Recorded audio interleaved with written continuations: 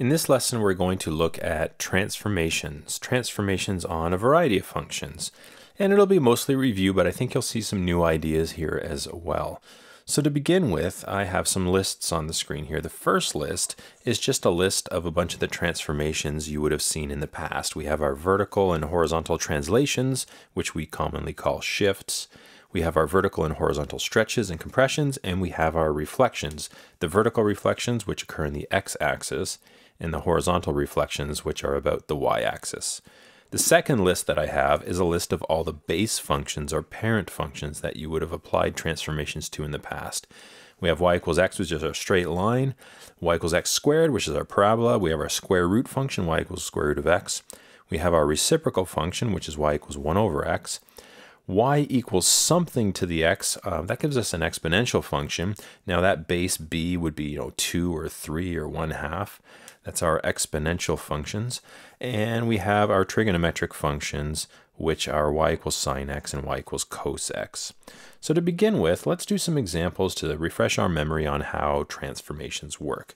So here we have the function y equals x squared, and we have the graph drawn there as well. We're going to do something to that function to transform its graph. So what do? Why don't we take y equals x squared, and this time we'll change it to y equals, let's do 3x squared plus 5. So we have two transformations occurring here, and hopefully that's familiar to you. We have a transformation that results from this 3 and one that results from this 5. And hopefully you remember that this 3 here causes a vertical stretch of factor 3. Okay, so maybe I'll write that out here. That 3 is a vertical stretch of factor 3. Vertical, I'll just use some short form, vertical stretch of factor 3. And this 5 is a vertical shift 5 units up. So vertical shift 5 units up. Now I won't get into why these things are happening too much. You would have seen that in previous courses, but just a quick reminder. Why is the 3 a vertical stretch? Well, we used to get our y values by taking an x value and squaring it. If I write a 3 in front of that x squared, I'm multiplying it by 3. So now for any given x value, the y value that I end up getting is triple what it used to be because I'm multiplying x squared by 3. So that gives the appearance of a vertical stretching of the graph. Similarly, the plus 5 takes those old y values, which used to come from x squared and now come from 3x squared, and increases them by 5. So you get y values that are now 5 higher than what they used to be. So that makes it look like the graph actually shifted up 5 up the y-axis. Okay, so let's actually graph this function here. Now you may have used table of values in the past or something like that, or several steps to help you graph the transformed graph. I'm going to do both transformations in one step without the help of a table of values. I'm just going to do it right on the graph. Now you do what works for you when it comes to drawing transformed graphs. I like this way because it seems to be efficient for me, and it also keeps things nice and tidy on my graph. I don't have all these intermediate steps. So the first thing I need to do is pick some nice points to work with. Points that I can read really easily, points that are on the grid line crossings, like 0, 0, 1, 1 is a good one, negative 1, 1. Now I would choose 2, 4 normally, but by the time I triple that y value and add 5, that's going to be 3 times 4 plus 5 is 17. Well, my graph only goes up to 15, so I'm not going to bother with that one. So let's apply these transformations to these 3 points, starting with the one at the origin. Now that's 0, 0, so it has a y value of 0. If I triple 0, I get 0, and then add 5, I get 5. So that y value is going to be 5 now. It's still going to be at the same x value, but it's going to be up at 5. Let's do the transformations on the point right there, which is 1, 1. Now it has a y value of 1, so when I triple it, I get 3. And then add 5, I get 8. So that point is going to move up to 8. And the same thing is going to happen to this point for the exact same reasons. We're going to end up at 8. Now that gives me enough information to do a rough sketch of the graph. It's not going to be a good one. I'm just going to make sure that I don't pass an x value of 2 or -2, because remember that point on that line there would have been up at like 17 or something here. So I'm just going to make sure I stay in those boundaries, and I'll try my best to do a nice smooth parabola for you. It might be tough with this pen. Something like that. All right, good enough. You get the idea. So there it is, the transformed graph, y equals 3x squared plus 5 in red. Let's do another one here. This time our base function is y equals the square root of x. And this time, why don't we do a transformation that results in an equation y equals the square root of 1/5 x. Now this is a horizontal transformation resulting from the 1/5 here. And perhaps you remember from the past that horizontal transformations are always kind of the opposite or the reverse of what they look like they should be. So this is actually not a horizontal compression of factor 1/5. It's actually a horizontal stretch of factor 5. Now I'm not going to get into it in this video as to why it's reversed or backwards from the way it looks like it should be, but I will make another video to explain that, so check that out.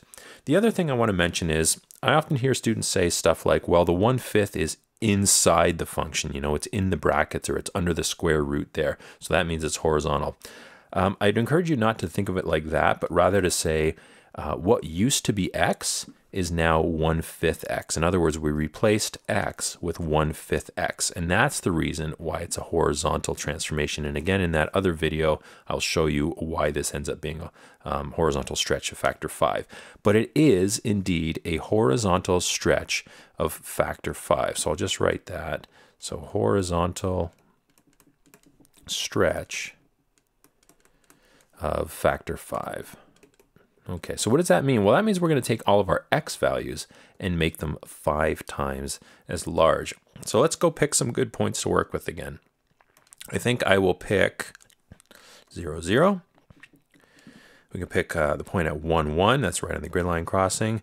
4, 2 is also good. I don't think I'm going to bother with 9, 3, because by the time I multiply that x value of 9 by 5, I get 45, and that's going to be off the grid. So I'll work with these ones. So all I'm going to do, again, is a horizontal stretch of factor 5, multiply the x values by 5. So this one has an x value of 0. So when you multiply that by 5, you get 0 still. So it's an invariant point is what we call it. Invariant. It doesn't go anywhere. We have this point here, which has an x value of 1. Multiply that by 5, and you get an x value of 5. So that point just moved over to there. Okay, and through multiplication, that is. And this point here has an x value of 4. When I multiply that by 5, I get 20. So I'm just going to move that point over so that it has an x value of 20. And I'll do my best, again, to smoothly draw this curve. And it keeps going. So there it is. Y equals the square root of 1/5 x, roughly. Let's do one more before we move on here. We'll take a base function of y equals 3 to the x, which we see the graph of there, and we'll do some transformations to this. Let's do several of them this time. Let's do y equals -1/3, 3 to the, let's do x minus 5, and then we'll do -2 for the whole thing. So we have 4 transformations here. I'm not going to write them all out this time. But let's talk about what we have. We have a vertical reflection, so a reflection in the x-axis. We have a vertical compression, so we're going to take our y values and divide them by 3. It's a vertical compression of factor 1/3. And then we've replaced what used to be x with x minus 5. So that means we have a horizontal translation. It's going to be 5 units to the right, again, opposite of what it looks like it should be, and 2 units down. So we're going to shift the whole graph 2 units down. So let's try some of these out and see what we can do. I will draw your attention to the fact that this graph has an asymptote on the x-axis. So we have to remember to deal with that as well, because if we shift this graph up or down, that asymptote is going to get shifted up or down too. Okay, so let's pick some good points to work with here. I'll pick 0, 1. and I'll pick 1, 3, and I'll pick 2, 9. Those are, I think, reasonable points to work with. And let's just apply the transformations. Keep in mind that when doing these transformations, although you can technically do them in any order you want, I strongly recommend that you leave the shifting until last. And the reason for that is because when we do the reflecting and stretching and compressing in the way we usually think about it, it's with respect to an axis. So any vertical stretches, compressions, or reflections, they're all with respect to the x-axis, and horizontal reflections, stretches, or compressions are with respect to the y-axis. Now, if you do the shifting first, you then have to think about where that reference axis is moving to. And that just creates, some extra work in your mind. So I strongly recommend leave the shifting until the end. You want to take care of anything that involves multiplication or division, that is the reflections, stretches, or compressions, before anything that involves addition and subtraction, which is the horizontal and vertical shifting. I strongly recommend that you just work on the transformations in order from left to right when you're looking at the equation. And that way, it'll always work out such that you're leaving the shifting until the end. So starting with the point at 0, 1, we have a vertical reflection. So that's just going to reflect that point over the x-axis and take it right to there. Okay, so right now we're here. Now I need to do a vertical compression of factor 1/3. So I need to divide that y value by 3. Now it's at -1. So when I divide it by 3, I get -1/3, which is going to be right about there. And then I just need to move it 5 to the right and down 2. Okay, so let's see here. 5 to the right and down 2. So I'm going to go 5 over from where I was. That takes me to there. And then I'm going to go down 2. So 1, 2 is going to take me to there. Okay, that's that point roughly. Let's do the same thing to this point here. So it's got a y value of 3. I'm going to reflect it in the x-axis and then divide the y value by 3. Or multiply it by 1/3, however you want to think of that. So when I reflect it in the x-axis, I go to here, and then I'm going to divide that by 3, and that'll take me to -1. And then I got to move it right 5 and down 2. Okay, no problem. So right 5 from there is going to take me over to 6, and then down 2 from there is going to take me to -3. All right, last one, 9. Okay, so we flip in the x-axis, takes us to -9. Right here, divide it by 3, that takes us to -3. And then shift it over 5 and down 2. So that's going to take us over to, 7, and then down 2 from there. Okay, there. All right. So those are my 3 points. Now, just remember that horizontal asymptote as well. It was on the x-axis. The only transformation that's going to affect that is the shift down 2. So now that asymptote is going to be here at -2. Okay, and I will just draw my curve. Now we can tell kind of by where the points are there that my asymptote and my asymptote being here, sorry, that this graph is going to open downwards, which we would expect because of that vertical reflection. So we're going to get something that looks like this. Again, it's pretty rough, but you get the idea. Okay, so that was quite a bit of time spent on that, but I think it was worth it. So let's move on now to some other ideas. I put a bunch of these here just to talk about them and what transformations we have. I'll draw your attention to some of them. I don't think we really need to talk about the line here or this square root function here, even the reciprocal function here. But let's talk about the parabola that we have right here, only because I want to mention something about the horizontal shift. It is not a horizontal shift of 8 units to the left. Remember, in order to actually see what the horizontal shift is there, we need to common factor out what's in front of the x here. So if we do that, what do we get? I'll common factor out a 2, and that leaves me with x plus 4.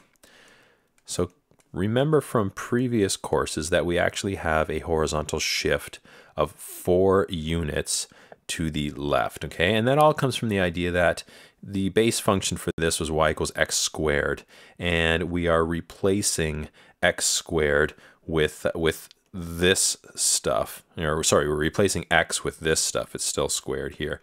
And because of that, we end up with horizontal transformations, just remember that in order to see how much it's shifting by horizontally, you need to see how much we are adding or subtracting from x, not from 2x. All right. And, you know, we get the kind of the same thing happening down here. Like this is not a horizontal shift 3 to the left. What we would need to do to see the shift there is factor out that -1/2. And what would that give us? That would give us x minus, well, it would have to be 6, right? Because 1/2 times 6 gives us that 3. So it's actually a shift of 6 units to the right. And you'd have to do the same thing here. You're going to factor out a 3. So you're going to have a shift of, what's that going to be? 60 units? 60 degrees to the right. Okay? All right, enough of that. Onwards. What is this? Y equals f at x. Sometimes, you know, we work with functions for which we actually don't have an equation, or you know, we have a function where the equation is just too complicated. So we just call our function f at x. Now, when we go to graph it, we think of it as being y equals f at x. That is, the value of f at x, that output value, is what gets plotted on the y-axis. So we're just saying pretty much the y-axis is going to indicate the value of f at x. And of course, the x-axis is talking about the value of x. But what I wanted to get at is that even if you don't know the equation for your function, you can still talk about transformations. So for example, if I had a function which was y equals f at x, and all that means is y is some function with x's in it. You know, like we always have, you know, x squared or root x or something like that. It's just some function with x's in it. How could we write out the equations of the transformed function? Well, quite easily, actually. Let's say you wanted to shift this function up a little bit. You can do that by just adding a value to the end of this. So for example, y equals f at x plus 3 would give us a vertical shift 3 units up. If you wanted to also do a vertical stretch of factor 5, well, we could take our f at x, which used to be our, you know, give us our old y values, and multiply them by 5.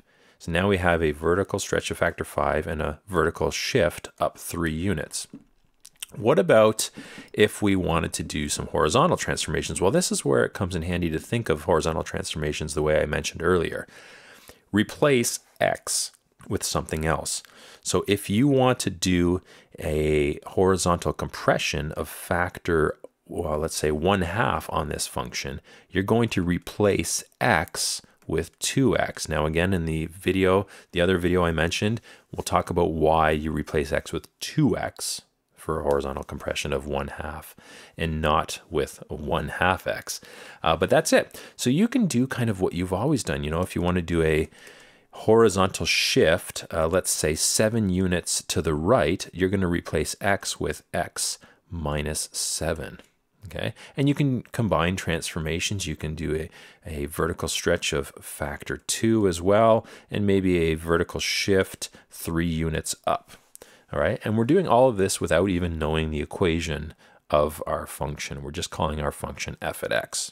All right, so where does that take us then?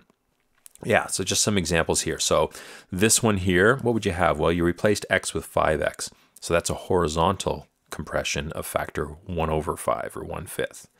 In this one here, we have our function, our base function of y equals f at x is now being vertically reflected, so a reflection in the x-axis. We're shifting it to the right 2 and up 3. And last but not least, oh, watch out for this one.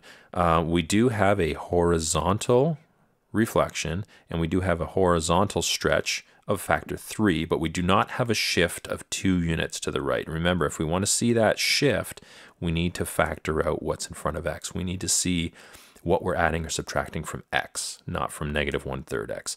That's not a big deal. We can just factor out -1/3. And what would that give us? Well, we need an x here, and we'd need a positive, and what would have to be 6? Because 1/3 times 6 would give us this 2 here. So we actually have a horizontal reflection in the y-axis, horizontal stretch of factor 3, and we have a horizontal shift 6 units to the left. Fun stuff. We're almost there. Let's keep moving. Well, let's just do a quick example. Here's the graph of y equals f at x. Let's say we wanted to graph y equals, let's just say, we'll make a nice one here, f at x minus 2. What is that? Well, we're taking our y values, which used to be just f at x, and we're lowering them by 2. So we're going to move that whole graph down 2. This is a vertical shift 2 units down. So I'll pick some nice points. Again, that one seems to be a good one there. Maybe I'll pick, I don't know, this is a good point here. This one maybe here, and this one here. The peak of the graph is kind of a little, it's not too tricky to use. Let's just use that peak there. It's a good one. All right. We're just going to move them all down 2. So that one will come down 2. This one will come down 2 units. So right about there. This one will go down 2. This one will go down 2, which is going to put us right at the bottom of the graph. And this point will go down 2, which is going to put us right there. And I'll just do a very, very rough sketch. This is probably going to be a really messy one because I'm going to go fast here. Whoa. Anyway, you get the idea. Okay, let's move on. Oh, just wanted to mention this notation here. What's this all about? Occasionally, you'll see something like this where it looks like you have, 2 different function notation things happening. What does this mean? Well, let's say somebody asked you to graph y equals g at x. Graph the function g at x. Well, what is g at x? I don't know. It would be really tough to graph it because what does this mean?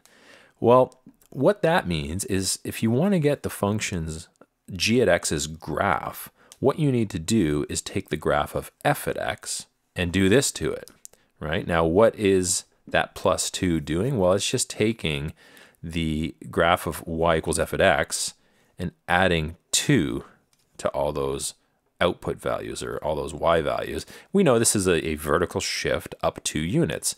So could you graph g at x? Well, you could, as long as you have the graph of f at x. All you would do is take the graph of f at x and move it up 2 units.